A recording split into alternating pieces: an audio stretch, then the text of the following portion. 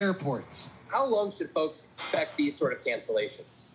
I don't think there's any reason to think that these cancellations are going to stop before the holiday travel period ends. The number of TSA agents out tripled in the last week. Now more than 1,700 off the job with COVID. And the FAA today in a statement saying traffic volume at some facilities could be reduced, noting an increase in the number of its employees testing positive. All this as a massive winter storm system sweeps across the country. Snow and sleet making its way to the Midwest overnight, expected to barrel down on key airport hubs from Denver to Dallas and Chicago. Look, expect the worst, but hope for the best. You will likely find delays. You will likely have your flight canceled. A rocky start to the new year for thousands of travelers. And Vaughn joins us now. Vaughn, what are the airlines doing to try to clear this logjam of flights?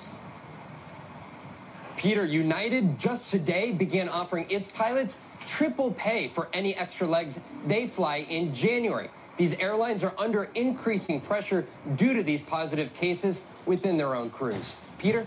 Vaughn Hilliard at New York's LaGuardia Airport tonight. Vaughn, thank you. On Wall Street, it was a losing day, but a winning year. Stocks closed lower on this final day of 2021, but all three major indices finished the year with double-digit gains. The Dow up nearly 19%, the NASDAQ more than 21%, and the S&P posting a gain for the year of nearly 20%. Continues. There's no better place for fun with friends. Quality time.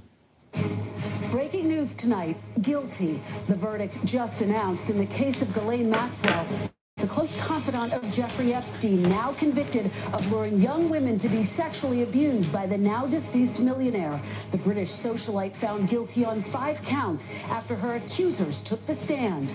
The highest daily rate of COVID in the U.S. ever. States calling up the National Guard to help. Nearly a third of New York City's EMS workers out sick. But even as cases skyrocket, hospitalizations haven't yet.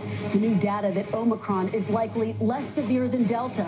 And new information from the CDC on when people are most contagious.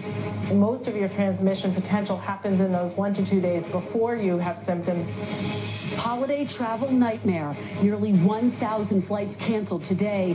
The massive pileup in Wisconsin as severe weather begins to roll through the southeast. High stakes call. President Biden set to talk with Vladimir Putin tomorrow as fears grow that Russia will invade Ukraine. Why did the Russian president request the call?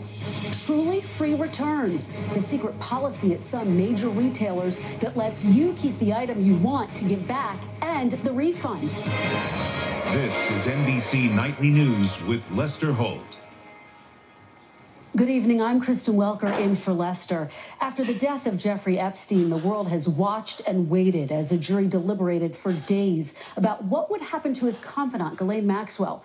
Tonight, they have found her guilty on 5 of 6 counts, including sex trafficking of minors. Let's get right to Ron Allen, who is outside the courthouse. Tonight, after 6 days of deliberation, a jury found Ghislaine Maxwell guilty of 5 out of 6 federal charges, including sex trafficking of minors, which is the most serious and carries up to 40 years behind bars. The road to justice has been far too long.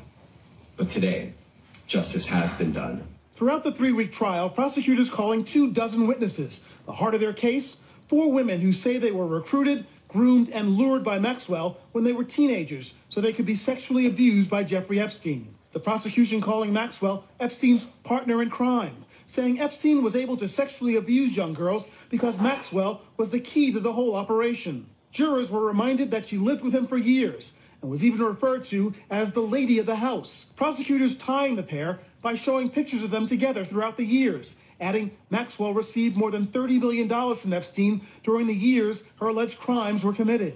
The defense trying to discredit the 4 women, questioning their memory, telling jurors they were coerced by attorneys and motivated by money.